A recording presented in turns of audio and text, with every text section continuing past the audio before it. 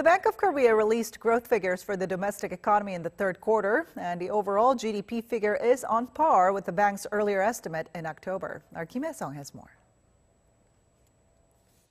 South Korea's economy grew 0.4% on quarter in the July to September period.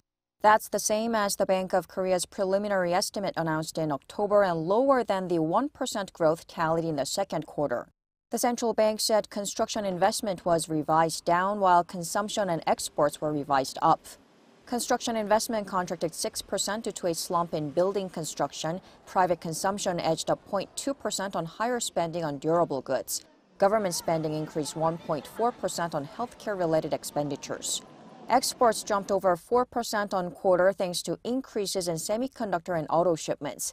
GDP deflator, which measures the change in price for all goods and services, dropped 1.6% on year, falling for the fourth consecutive quarters and marking its biggest fall in 2 decades.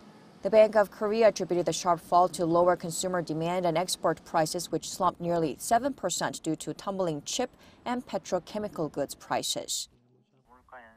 We are seeing low inflation as the economy loses vitality and consumer demand remains sluggish. If GDP deflator is low, people's nominal income will drop. Nominal GDP grew just 0.4% on year in the third quarter, meaning people's income will go down. Continuously low inflation could lead to a contracting economy. Real gross national income rose 0.6% on quarter.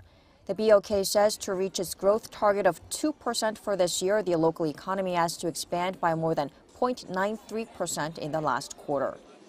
Hyesung, Arirang News.